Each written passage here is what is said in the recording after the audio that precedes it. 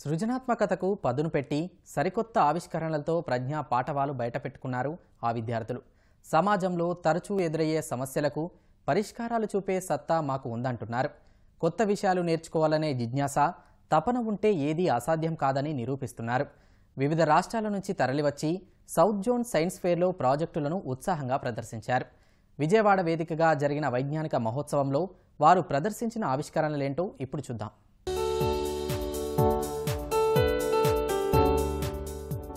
దక్షిణ భారతంలో జరిగే అతిపెద్ద వైజ్ఞానిక మహోత్సవంగా పేరు పొందింది ఈ సౌత్ జోన్ సైన్స్ ఫేర్. ప్రతి 6 సంవత్సరాలకు ఒక్కసారి మాత్రమే దీన్ని నిర్వహిస్తారు.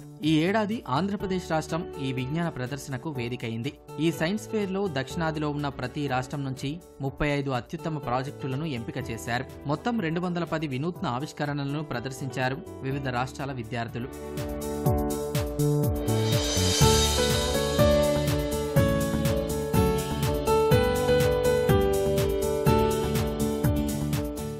విజయవాడలోని మురళీ కన్వెన్షన్ సెంటర్లో సౌత్ జోన్ సైన్స్ ఫేర్ ఘనంగా ముగిసింది. 4 రోజుల పాటు జరిగిన ఈ ప్రదర్శనలో మొత్తం 420 మంది విద్యార్థులు తమ ఆవిష్కరణలను ఉత్సాహంగా ప్రదర్శించారు. ఆధునిక టెక్నాలజీని వాడుకుంటూ సరికొత్త ప్రాజెక్టులకు రూపకల్పన చేశారు. ఆలోచింపచేసే సాంకేతిక ఆవిష్కరణలతో అందరినీ మెప్పించారు.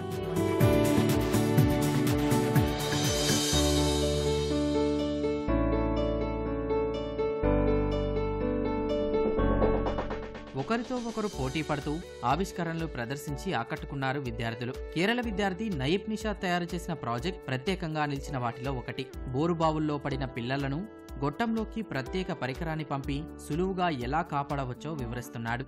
And the oxygen supplying it which transports oxygen to the victim whose respiration is broken down due to the gravitational force exerted by the earth. First we have to turn on the up and down switch to downside and speed control mode to the right. If the mechanism reaches below a trap person, we have to activate the plates, activating the triggering switch. Then we have to lift the child towards the surface. If the mechanism reaches below trap person, medical advice should be sought immediately. Thank you. బహుళ ప్రయోజనాలు ఉండే వినూత్న smart boat చూపరులను ఆకర్షించింది. Petrol, diesel వంటి ఇంధనాలను వాడకుండానే సౌరశక్తిని వాడుకొని అన్ని పనులు చేసేస్తుంది అంటున్నాడు అదీప్. రివర్ క్లీనింగ్, స్మార్ట్ ఫిషింగ్కే కాదు మరెన్నో ఉపయోగాలు ఉన్నాయని చెబుతున్నాడు. My project is smart boat which has multi-purpose. It has features such as solar tracker, Wi-Fi control, hole indicator, smart fishing, river cleaner, and the waste which are collected from the river cleaner can be produced electricity from that waste, and the emission absorber, and the amphibious boat, and it has a temperature indicator. అమలాపురంకు చెందిన ZP high school విద్యార్థి అనిలాసుధా ప్రదర్శించిన సౌరశక్తి పశువుల shed అందరినీ ఆలోచింపచేసింది. సౌరశక్తితో smart పద్ధతిలో పశువులకు ఆహారం, తాగునీరును సరైన సమయానికి అందించవచ్చు అంటోంది. సెన్సార్ల సాయంతో కలుషిత ఆహారాన్ని కనిపెట్టి యజమానిని ఎలా అప్రమత్తం చేయవచ్చో చెబుతోంది అనిల. ఇది మెయిన్ థీమ్ వచ్చేసి ఫార్మర్స్ యొక్క బర్డెని తగ్గించడం కోసం చేశాను సార్. ఆవులకి time to time food and water ఉండాలి కాబట్టి ఫార్మర్స్ వాళ్ళ టైంని వేస్ట్ చేసుకొని, వాల్యుబుల్ టైంని వేస్ట్ చేసుకొని ఇక టైం అనేది స్పెండ్ చేస్తున్నారు సార్. దానికోసం అనేసి నేను ఫుడ్ అండ్ వాటర్ బౌల్స్ని పెట్టాను సార్. ఇక్కడ ఫుడ్ బౌల్లో టచ్ సెన్సార్ అనే దాన్ని ఫిట్ చేస్తాం సార్. వాటర్ బౌల్లో వాటర్ ఫ్లో సెన్సార్ అనే దాన్ని యూజ్ చేస్తాం సార్. ఎప్పుడైతే ఫుడ్ బౌల్లో ఉన్న సెన్సార్ ఎప్పుడైతే గ్రాస్ అనేది డిక్రీజ్ అవుతుందో, డిక్రీజ్ అయినప్పుడు ఆ సెన్సార్ అనేది ఇక్కడ ఉన్న చాపింగ్ మిషన్కి, కన్వే బెల్ట్కి ఇండికేషన్ ఇస్తుంది సార్. ఇండికేషన్ ఇచ్చినప్పుడు అది కన్వే బెల్ట్ రొటేట్ అవుతూ అది అందులోకి గ్రాస్ని రీఫిల్ చేస్తుంది సార్. రైతులకు ఉపకరించే మల్టీపర్పస్ అగ్రికల్చర్ ప్రాజెక్టును ప్రదర్శించాడు నాగర్ కర్నూల్ విద్యార్థి. సెన్సార్ల ద్వారా ఆటోమేటిక్ ఇరిగేషన్ చేయవచ్చని అంటున్నాడు. సాగులో ఇది ఎన్ని రకాలుగా ఉపయోగపడుతుందో వివరిస్తున్నాడు. ఫార్మింగ్ని ఒక టెక్నాలజికల్ అండ్ స్మార్ట్ వేలో ఎఫర్ట్లెస్గా చేయడం. దీని ద్వారా మనము సాయిల్లో ఉన్న తేమ శాతాన్ని గుర్తించి సాయిల్కి కావాల్సిన వాటర్ని ఇరిగేట్ చేయొచ్చు. అండ్ సెకండ్ వన్ వచ్చేసి ఆటోమేటిక్ ఇరిగేషన్ సిస్టమ్. అండ్ నా థర్డ్ ప్రాజెక్ట్ వచ్చేసి crop protection using radar system. ఈ ప్రాజెక్ట్లో నేను Arduino Uno servo motor, ultrasound censor use చేశాను. నదుల్లో, కాల్వల్లో కొట్టుకుపోయే వారిని న్యూమాటిక్ రెస్క్యూ గన్తో రక్షించవచ్చు అంటున్నారు హుబ్లీకి చెందిన విద్యార్థి Tejas. Boats are available in all conditions, sir. Why are we not using boats means we should put many lives at risk to save one life. Leaving this, we can stand on the earth, stand on the land and fire the auto-inflatable life jacket to the drowning sir.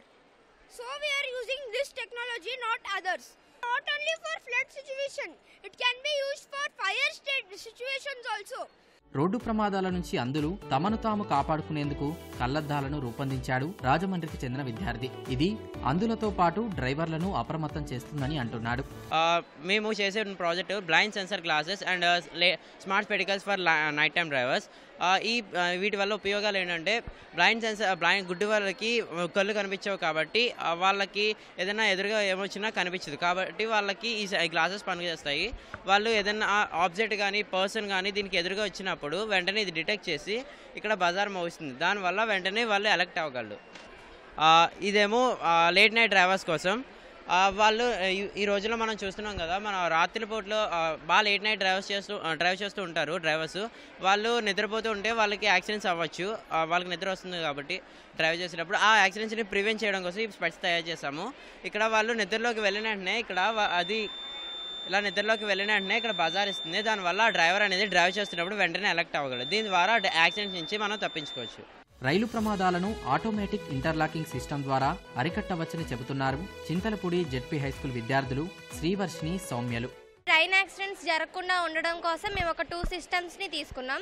ఆ systems ఏంటంటే automatic interlocking system and Kavach system. Automatic interlocking system అంటే ఒక loop లైన్లో ఒక train park చేస్తున్నప్పుడు ఆ loop line ఆటోమేటిక్గా lock అయిపోతుంది. లాక్ అయినప్పుడు అదే ట్రాక్లో ఇంకొక ట్రైన్ వస్తున్నప్పుడు ఆ ట్రాక్లో నుంచి కాకుండా వేరే ట్రాక్లో నుంచి ఆటోమేటిక్గా వెళ్ళిపోతుంది. సేమ్ ట్రాక్లో 2 ట్రైన్స్ వెళ్తూ ఉండగా వాటి రెండింటి మధ్యలో సెర్టెన్ గ్యాప్ అనేది మెయింటైన్ అవుతుంది. ఎలా అంటే ట్రైన్కి ఫ్రంట్ అండ్ బ్యాక్ కూడా ఐఆర్ సెన్సర్ మాడ్యూల్స్ అనేది ఫిక్స్ చేస్తాం. దాంట్లో ఉన్న రేస్ ఫ్రంట్ ట్రైన్కి వెళ్ళి రేస్ని డిటెక్ట్ చేసి ఒక సర్టెన్ గ్యాప్ అనేది మెయింటైన్ చేస్తుంది. ఇలా మనం ట్రైన్ యాక్సిడెంట్ని అవాయిడ్ చేయవచ్చు. 4 రోజుల పాటు సాగిన ఈ సైన్స్ ఫేర్ను తిలకించేందుకు వేలాది మంది విద్యార్థులు తరలివచ్చారని అంటున్నారు సమన్వయకర్త భాగ్యశ్రీ. దీనిలో కొలాబరేషన్ ఎవరంటే school education, department of school education Andhra Pradesh and Visvesvaraya institute of technological museum Bengaluru వారి కొలాబరేషన్తో ఈ యొక్క సదరన్ ఇండియా సైన్స్ ఫేర్ అనేది జరుగుతుంది. ప్రతి స్టేట్ నుంచి కూడా 35 ప్రాజెక్టులు సెలెక్ట్ చేయడం జరిగింది. ఆ 35 ప్రాజెక్టులను బట్టి 6 స్టేట్ల నుంచి 210 ప్రాజెక్టులు మనకి ఇక్కడ సదరన్ ఇండియా సైన్స్ ఫేర్లో ఎగ్జిబిషన్ చేయడం జరిగింది. ఈ ప్రోగ్రాంలో మొత్తం 210 ప్రాజెక్టులకు తాలూకు మొత్తం 420 మంది పాల్గొన్నారు. వయసుకు మించిన పరిణతిని ప్రదర్శిస్తూ సాంకేతిక ఆవిష్కరణలతో అబ్బురపరిచారు విద్యార్థులు. వారు ఇప్పటి నుంచే శాస్త్ర సాంకేతిక పరిశోధనల వైపు మళ్లేందుకు ఈ విజ్ఞాన మహోత్సవం దోహదం చేస్తుందని నిర్వాహకులు అంటున్నారు.